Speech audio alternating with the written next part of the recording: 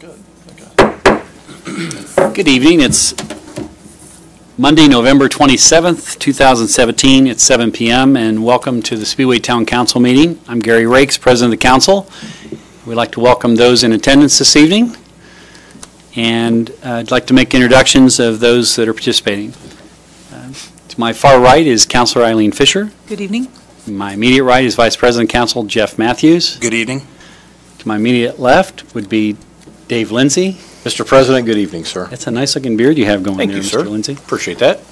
And our town manager, Jacob Blaisdell. Good evening. And our clerk treasurer, Monty Combs. Good evening. We'll go ahead and start with the Pledge of Allegiance this evening. If everyone rise and salute the flag. Pledge allegiance to the flag of the United States of America and to the republic for which it stands, one nation, under God, indivisible, with liberty and justice for all. Thanks, everyone. First couple of items on the agenda are approval of town council meeting,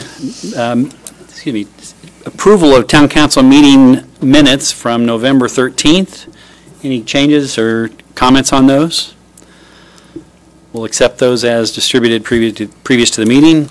And item 3 on the agenda, approval of the memorandum for the November 13th executive session of the town council. Any comments on those? Those are accepted as well.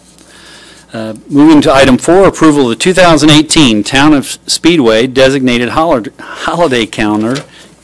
Jacob, you want to cover this for us, please? I think it's the standard typical holidays. Not every holiday is observed. I don't think we're observing Columbus Day or some of the smaller holidays, but hopefully it's standard and it's included in the packet, and hopefully you agree with the days and can approve this as proposed.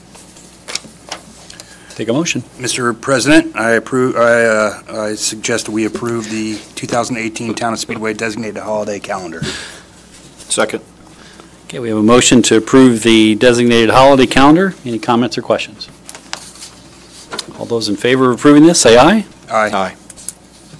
Those not in favor? It carries 4-0. Next item is approval of the 2018 Board and Commission meeting calendar. Jacob, you want to describe that, please? Yeah, sure. The scheduled days are when the different boards and commissions typically meet. We like to give a little bit of leeway as different boards and commissions find dates or times that work a little bit better for them. But this is my first year going through this, so I'm assuming it's tradition for council to kind of approve that standard kind of typical meeting time, giving leeway to the different boards and commissions to meet whenever is most convenient for them. Great. Mr. President, I make a motion that we approve the 2018 Board and Commission meeting calendar. Second. We have a motion to approve the 2018 Board and Commission calendar. Any comments or questions? I would agree. I'll give the example to Jacob. Years ago, I served on the parks, and it did not meet on the days that it does today, which are the third Monday of the month. And it's simply between facilities that were available to hold the meeting and schedules of people that were appointed to the board that had changed. We moved that. So it's not unprecedented that does occur, but there's also somewhat of a process that goes through your system, just making the public aware of those changes. But we'll go, we appreciate the information on that. So did I call for a vote on this? Okay, so I'll go ahead and do that. All those in favor of approving the board and commission meeting calendar for 2018, say aye. Aye. Aye. Opposed? That carries 4-0. Item 6, agreement with Beck Communications. Yes, thank you, Mr. President. This is an agreement with Laura Beck of Beck Communications. She's done miscellaneous communications work for the town. She did the press release when I became town manager, as well as Tim Grops when he became economic development director, and she's continued to help us in various capacities. I think we always want to be transparent. We want to get communication out to the community quickly and efficiently. As you all know, when you hired me, PR and marketing and communications is not my background. It's helpful to have a professional that can make sure we're getting communication out, not just in terms of basic, this is what's going on around town, these are project updates, but as well as kind of having a plan for different emergency situations that could come up. So we're reaching as many people as possible, and we're being strategic about trying to make sure we're communicating information as we need and get it out. So this is a 5-month agreement for her to kind of set up some of that structure, as well as some miscellaneous items that are outlined in the proposal in front of you. Great. Do I have a motion, please? Mr. President, I move that we approve the agreement with Beck Communications as presented. I'll second. So we have a motion to approve the agreement with Beck Communications. Any comments or questions? I would make a comment that I think all of us have had the opportunity to see the work of Beck, and I would also add that there were a year and a half, 2 years where we just had less monies to spend in this area, and although we're still very mindful of our monies and our budget, over the last couple of years we haven't spent nearly as much, and I think I agree with your comments, Jacob, that it's important for us to kind of manage some of the communications that are out there, and so this gives us the opportunity to do that. So, any other comments? All those in favor of approving the agreement with Beck Communications, say aye. Aye. Opposed? This is approved 4-0. Item 7 on the agenda is the approve an agreement with Indy Tree Service. Jacob, Yes, Jacob, you're carrying all the weight this evening. No kidding, just keep it coming back to me. No, that's great. So we've talked before about the emerald ash borer problem that we have, specifically at Meadowood Park. A lot of trees have come down, limbs have come down. Wendell and his team and Mike Smith have done a pretty good job of trying to kind of set monies aside to take down trees as they can. This past year, or I should say during this past budget session, we and the council put funds aside to really just take care of about 100 trees that need to come down. And so we put it out to bid to do it holistically, and we've done so a little more strategically this time of year going into winter. Some of the tree service companies have a little less business and they're a little bit hungrier. We now have a contract in front of us that will allow us to take down all of the trees that are currently dead or dying from emerald ash borer. Wendell actually told me to text him, assuming it's approved tonight. Right away we had a tree come down just a couple days ago, so he wants to get them out there right away. And that's just a problem we're going to keep having until we get this taken care of. So we had some very competitive bids this round, and we're anxious to get this agreement approved and kind of nip this problem in the bud once and for all. Mr. President, I move that we approve the agreement with Indy Tree Services for $48,265. I'll second. Great. We have a motion to approve Indy Tree Service for removal of trees in the amount of $48,265. Are there any questions or comments? Yes, I do, Mr. President. Can you tell us the process of replanting? Do we have a plan for that?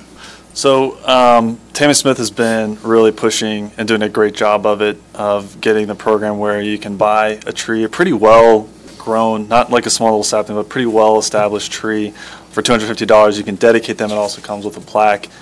She's had a lot of success selling those, and we hope to continue doing that. We don't really have a plan in place other than that. As far as putting monies aside, we've kind of been, sadly, we've been spending all of our money trying to get dangerous, at-risk trees down. And so a more exciting way to spend money is to replant trees that aren't going to suffer from the emerald ash borer. But again, Tammy's had quite a bit of success. We hope she can continue to do that. If she continues on the rate that she's on, we'll have them pretty well replaced. Excellent. Yeah. Yeah, I had similar conversation with Tammy, and even though there's 100 trees or so that might be removed from Meadowood, it's to some degree it's good that it's thinning out the amount of trees that are there, because it gives us an opportunity to have maybe a little more space for additional picnic tables or some other things in that park. But the plantings that she's doing are going in both parks, so it can go well. Both parks, Leonard and and Meadowood. I don't. Mm-hmm. So. And folks can dedicate which one they want to get to. I think Yeah. she's kind of trying to persuade to Meadowood where the trees are coming down. But if Leonard was significant to somebody for whatever reason, they want whatever tree that they're dedicating in that park, certainly can do that. I assume that there's a variety of species, like maybe a sycamore tree. Would they be available? I'm not. I don't think we're selling that one. I'm just kidding. I think you can dedicate a sycamore tree for sure. Sounds good. All right. Where'd you go to school? Oh, okay. Just checking. Jeff went to Indiana State, home of the sycamores. Okay, any other comments or questions regarding trees? Okay, all those in agreement or approval of the agreement with Indy Tree Service, say aye. Aye. Aye. Opposed? This agreement is approved 4-0. And now moving on to ordinance 1300. Back to me. Yes, so this is the salary ordinance. It aligns with the budgets that were approved earlier, just as a matter of procedure. The salary is a separate ordinance outside of the budget ordinance that provides some more specifics and details for the pay categories for different employees. This year, it is a 2.5% raise for employees of the town. That's a little bit. I checked the CPI index, which was about 2.3%. So this helps our employees kind of stay where they're at as far as their dollars and the buying power that they have. And so would ask for your approval of this ordinance 1,300. Great. Mr. President, I make a motion, we approve ordinance 1300 on first reading. Second. We have a motion to approve the salary ordinance, number 1300. Are there any questions or comments regarding this? I thought we were going to do an amendment to this Oh. ordinance. Sorry. There is an adjustment to Exhibit A. Very, and our clerk treasurer, Monty Combs, wanted to add a line item for a part-time administrator. It will be paid as the clerk treasurer and the deputy clerk treasurers, as far as where the funds come from. The total salary, should we say, is estimated about $15,000 a year. It's based on hourly, though. Yeah. And Monty, this was in your budget. You just simply didn't make it into this exhibit. That's correct. Okay. My error. Great. Thank you. So in order to correct that, I need to amend my motion? Or a new motion? I believe if you wanted to withdraw your motion and then. How about I withdraw my motion? Mr. President, I'd like to make a new motion that we accept ordinance 1300 with the amendment of adding the part-time employee to the clerk treasurer's office on first reading. Okay, you got a second on that first motion, so someone else would need to withdraw. I will withdraw my second, Okay, and do we have a second on his? and I shall second the new motion. Okay, great. Trying to be accurate here as best we can. If Bob were here tonight, he would help us through this. He would probably. know Robert's rules. He chose the day to There's be a out. whole legal course on Darn that. it. That's correct. Yeah, but it's good to be transparent about it. Great. So we have a motion to approve the ordinance 1300, including the amendment, thank you, as discussed a moment ago. Are there any more comments or questions? I'd like to make one comment that Jacob, that I said that this is a 2.5% for everyone except for the town council. Correct. I'd like that to be stated. Thank you. Yeah, and that's great. I think all the full council feels, just in discussions that I've had individually with council, feels the same way. So, great. All those in favor of approving the salary ordinance 1300, say aye. Aye. Aye. Opposed? Ordinance 1300 carries 4-0 on first reading. Moving on to item 9, approval of claims, utility adjustments, and any other reports from our clerk treasurer. Thank you, Mr. President, Mr. Ricks. Before you is the typical list of claims as we submit to you from November 11th to November 24th, and would appreciate your approval of those claims, sir. Mr. President, I move that we approve the claims presented to us by Clerk Treasurer. Second. We have a motion to approve the claims as presented. Any comments or questions? All those in favor of approving the claims, say aye. Aye. Opposed? They're approved 4-0.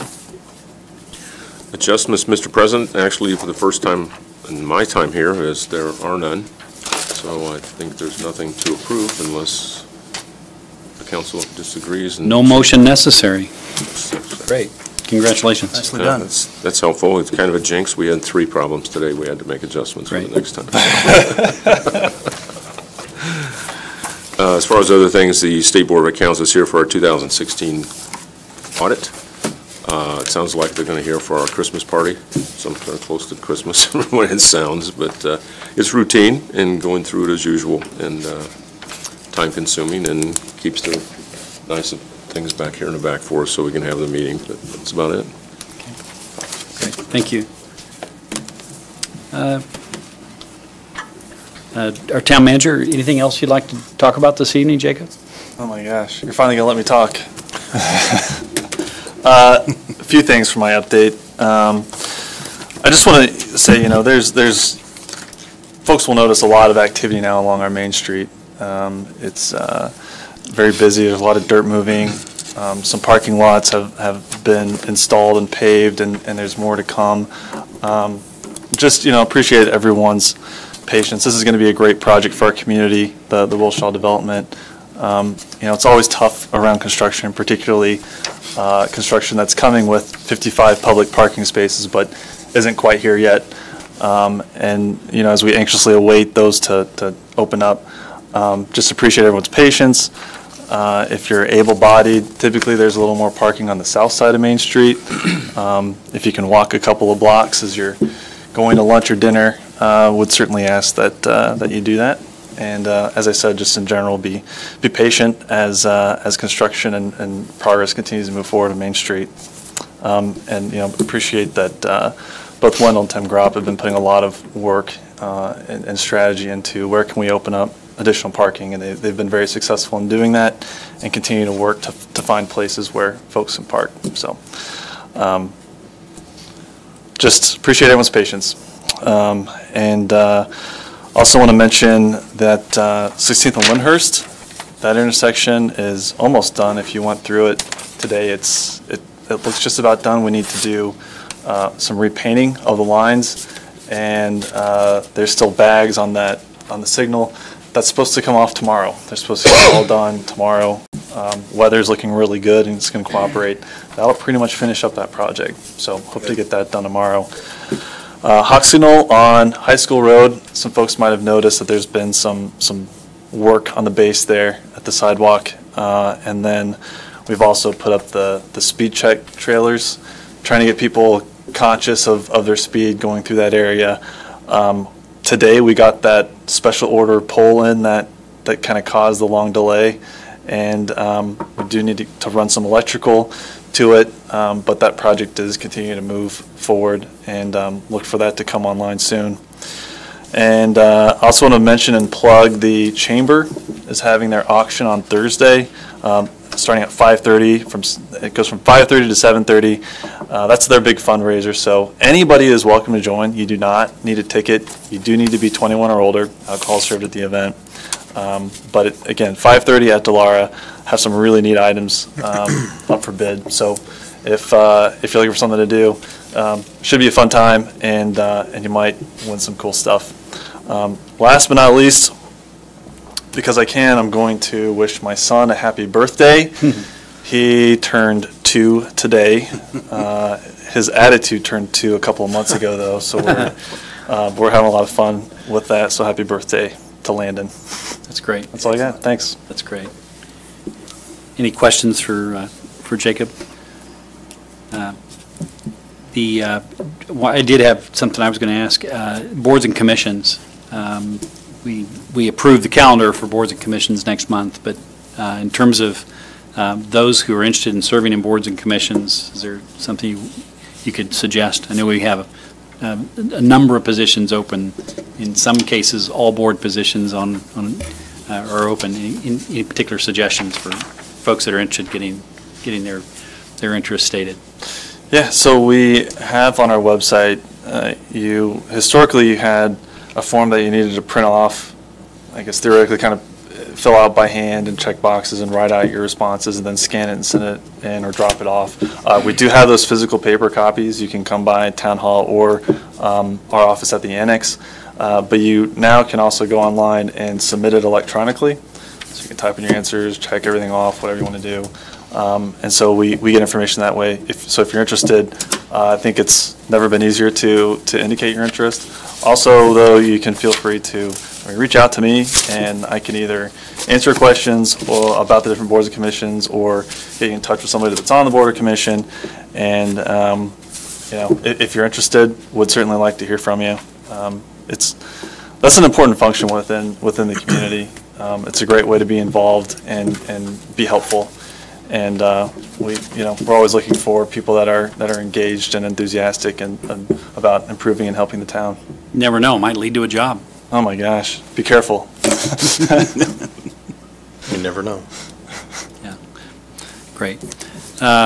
Okay,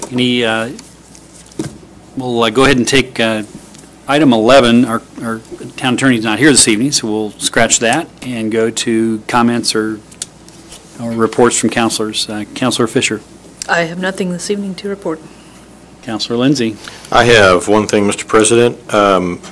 In my district at 30th and High School Road at the Meadowood Shopping Center, there's a variance petition that has been submitted to our zoning board here in town for a Big Red Liquors to be placed in the shopping center there.